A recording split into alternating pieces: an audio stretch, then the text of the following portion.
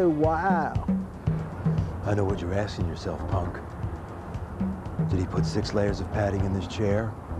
Or did he just put in 5? Seeing as how this is an Arrow T50 staple gun, the most powerful staple gun you can buy for $32.50, and can put a staple clear through 4 inches of foam, you gotta ask yourself one question. Do I feel lucky? Well, do you, punk? I know you. You're that upholsterer pig. Dirty Horse Harry.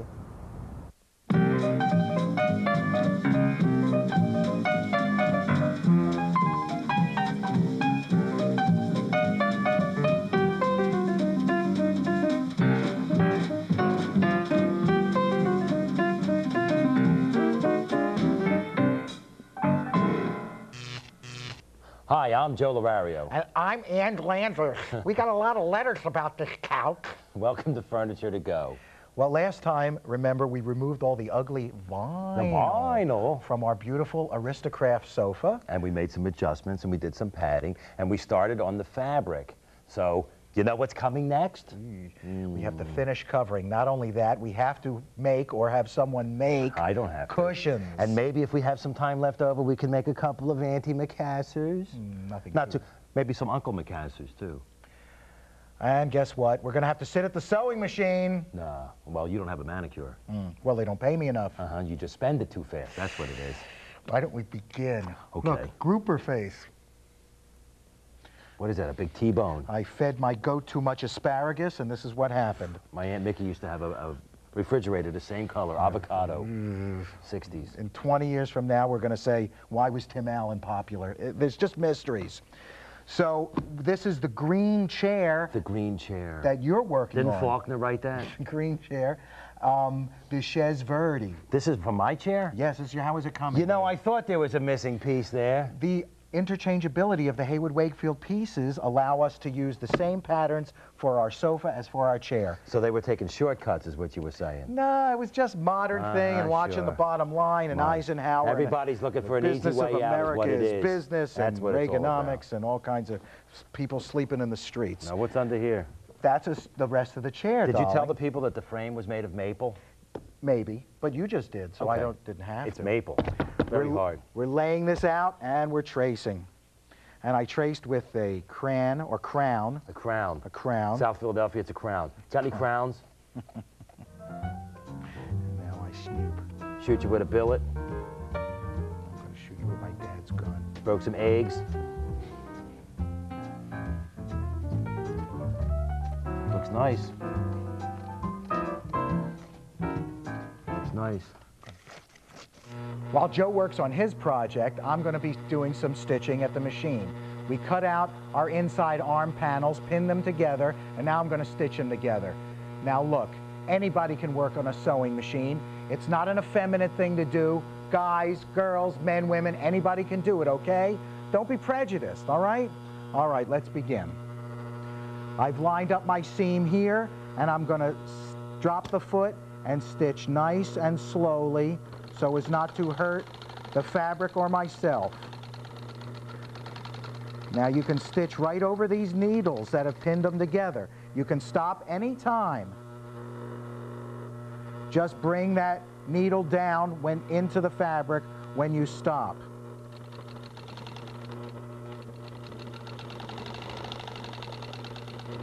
Okay, I'm checking my stitching. It's going good. I have to pull out my thread every so often.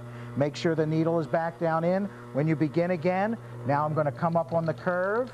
I'm just going to work my curve around there. I can stop again, check my stitch. It's going fine. Everything's fine.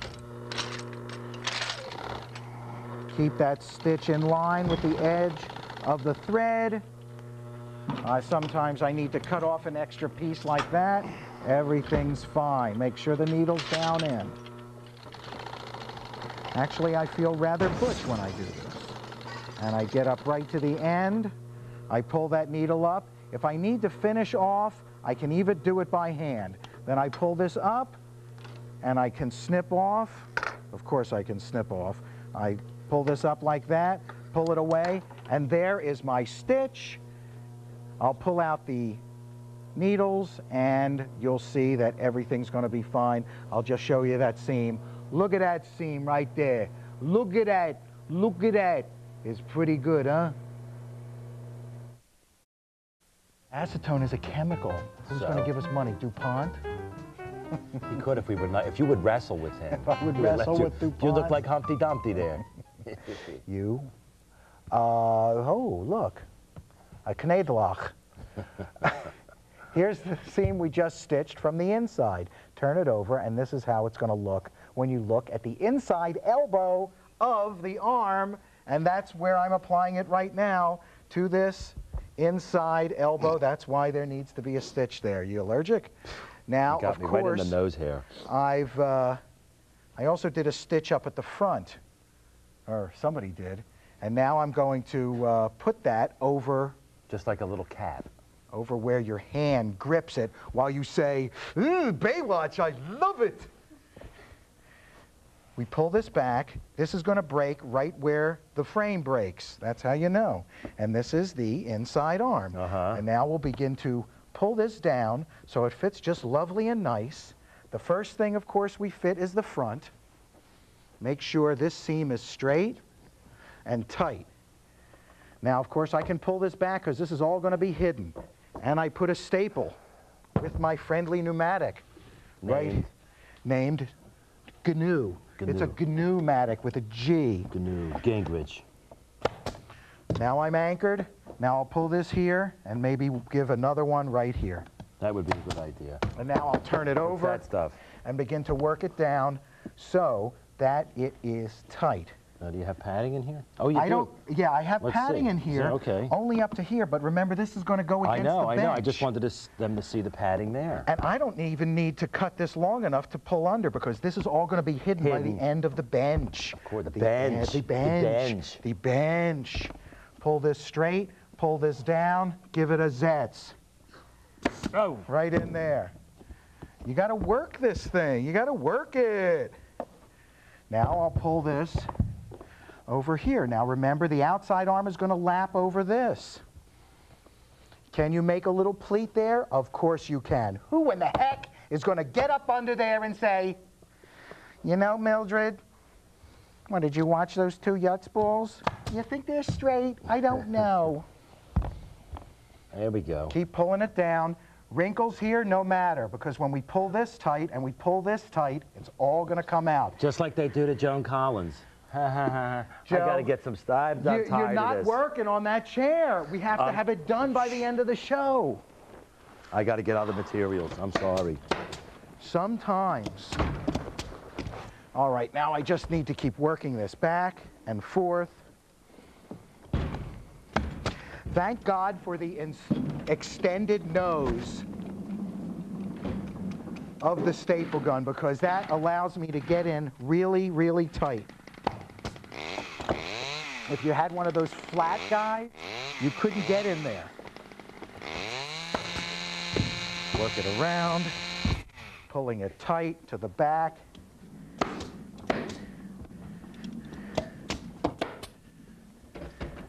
Wrong model.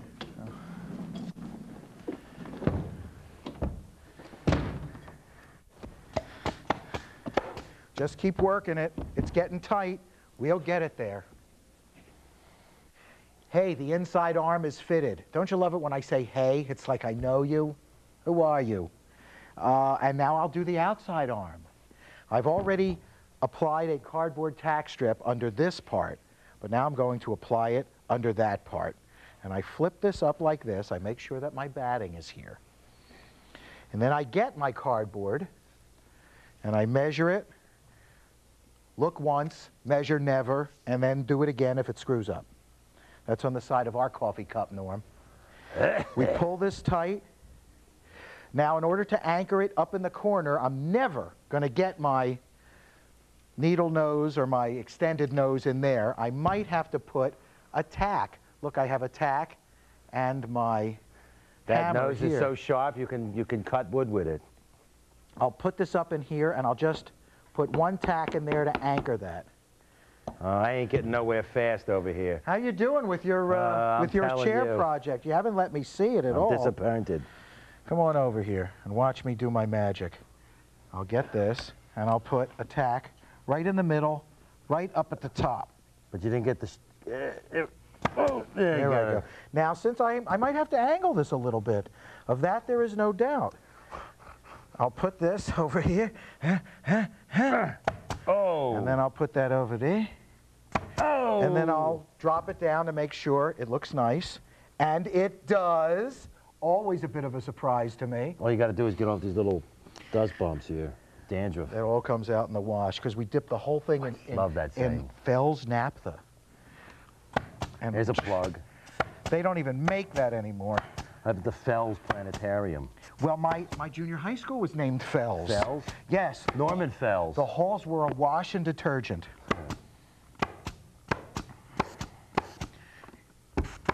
I hate upholstery. I've been going so crazy over there, I'm telling you. I'm going to just bang my little nail that I started with Bang over you. there. Looks beautiful. Good. And then when I do my metal tack strip down the side, Not it's as gonna good as look mine. Really? You Yeah. sure? Why don't you go and finish? The show's almost over. I've got my... So... He slams the door. All right, now bring this down.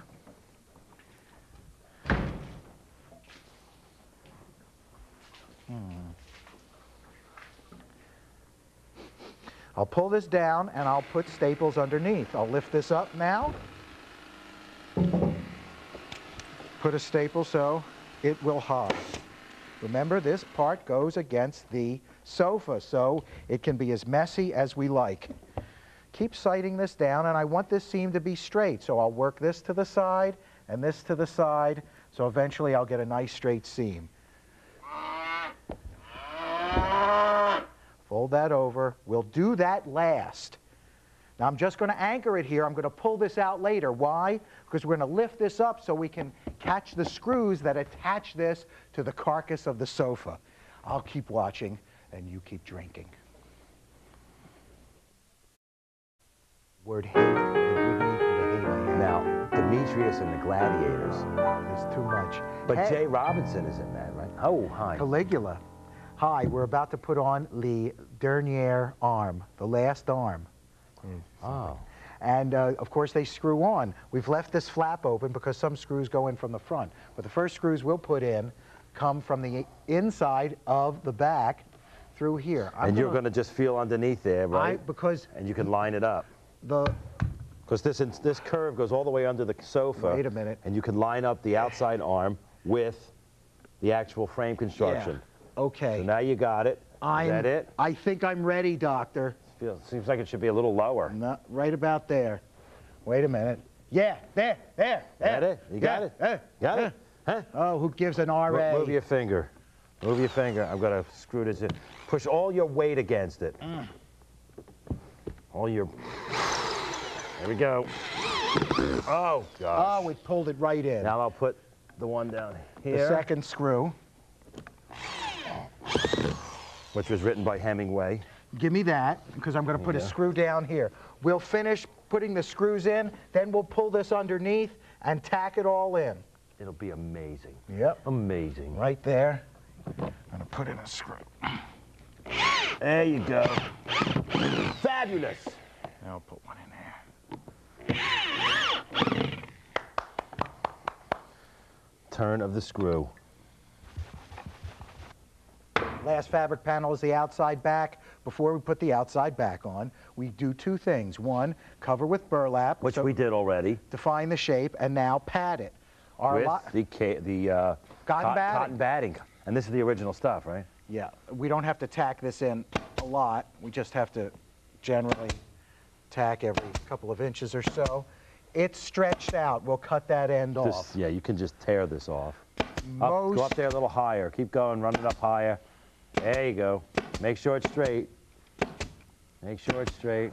most of these outside backs don't have padding like this. Pull it down. I don't know why this one does. Because it'll feel nice when you're laying against it from the back. When your back is on it, if you're watching TV from the other side of the room, it'll feel much better. Believe me, you'll take my word for it. Honest. I'm telling you the truth. For the obtuse amongst you, here's the outside back laid over the inside back. We're attaching the material with a cardboard tack strip. This is what it looks like. Look, Albanian slinkies. We have no metal. Do you have my cardboard tack strip already?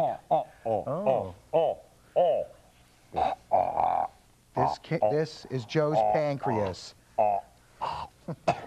You've been eating garbanzos again? Here, hold that for me, will you, son? Give me a biscuit. Snuffles the dog. Put one in the middle. And a Baba Booey to you all.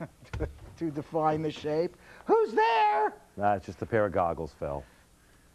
And we just start going along the top. Here we go. There we go. 3. There we go. Count along with us. 4, 5. 5. 6. After we do this, we'll do the metal tack strips down the sides, as everybody knows. That baby's got new clothes. I saw him in concert. Try as he might to ruin his songs, he can't. They're too good. Who? Dylan. Oh. Tries to ruin his songs, but they're too good. Well, he ruins them when he sings them.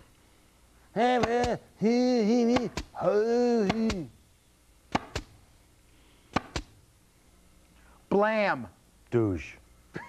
Okay, now we're going to do the end of the outside back with the aluminum tack strip. We've never seen this before. Never before seen anywhere in the world. You are right, sir. We pull this through, we spike it through. We pull it tightly. Watch the fingers. Of course I will. Watch the fingers. I'm warning you. We'll wind it around and bang it into the edge of this frame here. And then we'll have our sofa almost done. Now you're going to wind it and bang it. I wind, I tuck, There we go. and I bang. There you go. There you go. Perfect. The glancing blows. Let's see. It looks nice. Concentrate up here. Uri Geller couldn't done as well. What a phony son of a Israeli. I will bend this fork. And then I'll do it with the side. Now he's working at McDonald's in Israel. Now the final step for any upholstery project is to put on the cambric. Lenny Riefenstahl is filming this segment today, and I just have to pull this tight. No, let me pull this tight. Will you stop? Will you stop? Will you get out of here? You're bothering me. Go away. I don't want you here. Get out. Get out. Get out. Merry Christmas. So all I'm going to do is pull this tight, and then I'll just work around the other side.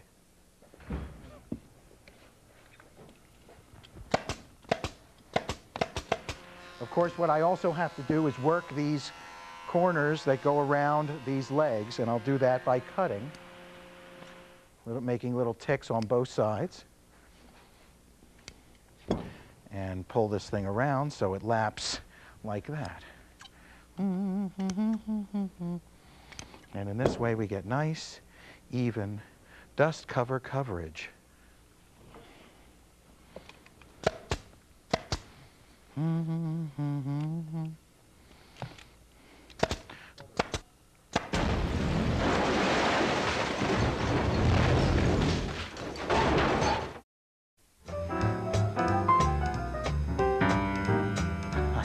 pretending it's Gina Davis. Oh, look, it's all finished. It's a Haywood Wakefield modern two-tone with class. Not as hard as we thought because of its modularity. Let's see the before and the after. Ooh, I love it. It will be mine. Let's finally see what Joe has accomplished with his Haywood Wakefield chair. It's finished.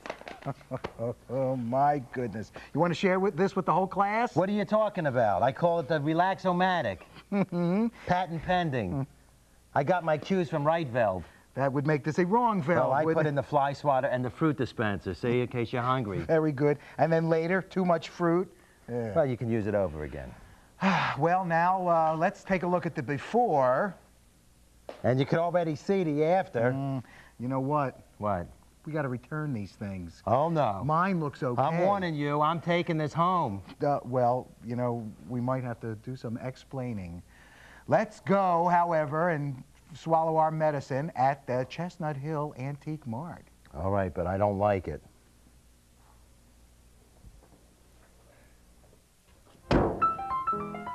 What, are you tired from the carnival? Wake up! Oh, I'm tired. Come on. Come on. We gotta move it. With the tilt-a-whirl got him. Oh, the tilt-a-whirl. Oh, there goes the lunch. Now, aren't you glad we stopped at that carnival? Yeah, all I got is this stupid bloom. Well, we ate the cotton. Hey, it's the two geniuses, Hey, Joe and Con. Ed. How you doing? How you doing? Come on in. Not too sarcastic, huh? How you doing, Con? Good, good. Constance Long, our pal, Here, I got your balloon. Oh, thank who you. is now a vendor at the, what's it called? This is the Antique Center at Chestnut Hill in Philadelphia. And how does a place like this work, anyway? It's just great. It's a big, big space with a lot of different vendors. Nice light, too. There's something for everybody here. Yeah, you got little knickknacks, you got antique pieces, you got canisters. So I this saw a is- nice pair of canisters. and this is your Canisters. space? This is my space. I share it with my partner, Tess Trumper. Well, what do you think of the project? Very nice, very nice. Think I it'll sell love here? it. Well, my clientele's a little different. I have a feeling this is going to wind up at the flea market in New York. In but the Big yes. Apple, where the big bucks are. That's right. Lots of people, lots of New Yorkers love modern furniture. Black clothes and Well, modern they'll furniture. fit there. The black and the gray, I think the nice two-tone effect is great. Yep. So what we're learning here is you got to know your clientele up in Chestnut Hill, primitives, your mission, Mission, moves, yes. and you take it to the stylish people. Diane Keaton goes up there. She'll I've seen love her, this. Richard Belzer. Bells, Bells, the bells, Bells, The The yes. bells will buy this. He should come on the show. He's a big Sure. star now, though. Yeah, he wears all black. Yeah. Anyway, let's have a drink Let's to celebrate celebrate. a job well done. Sounds good, but I do remember a chair, Joe. Let's have a nice big drink. That was Joe's special project. It needs a blind stitch like this No. much. In all honesty, it just needs a little touch up on Here. one of the feet. Okay. Come here, I got All a right. flask of absinthe in my back Here we pocket. go. Salute. Until next time, I'm Blaise Pascal. And I'm Ed Norton. That's exactly what I've been looking for. And be nice to your furniture.